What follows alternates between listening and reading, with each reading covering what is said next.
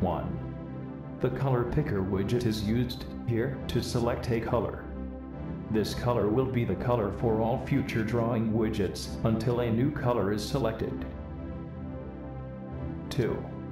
The color picker takes a lot of visual space, thus it is used as a dialog in this tutorial.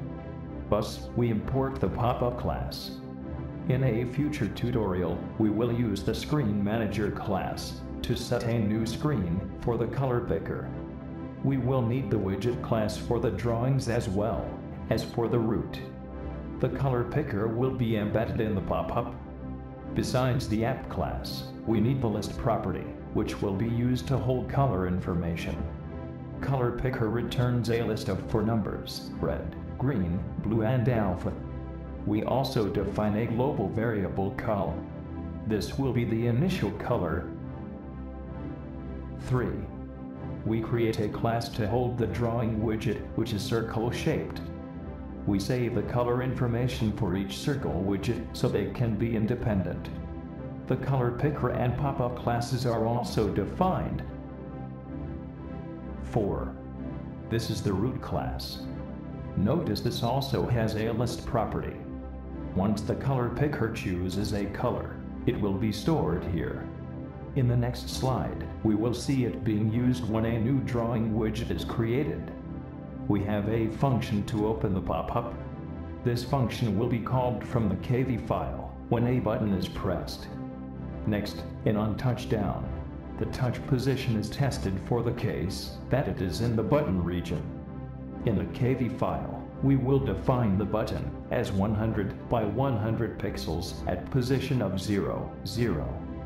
Should it be inside the button, we let other widgets handle it. 5.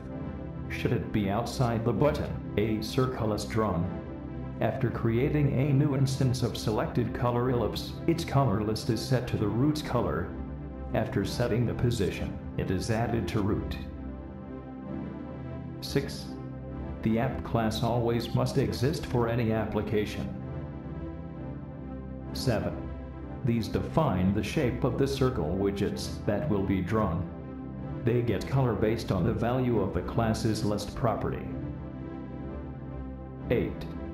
The pop-up window will have a title of Color Select. It is 400 by 400 pixels. Its auto-dismiss is set to false, so a click outside it will not dismiss it. 9. Next we embed a color picker into the pop-up.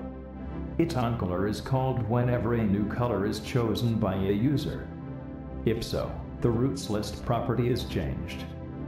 In the color picker, we have a select button which will dismiss the pop-up. 10.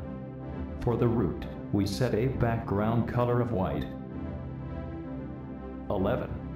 In the root, there is a button which when clicked will open the pop-up.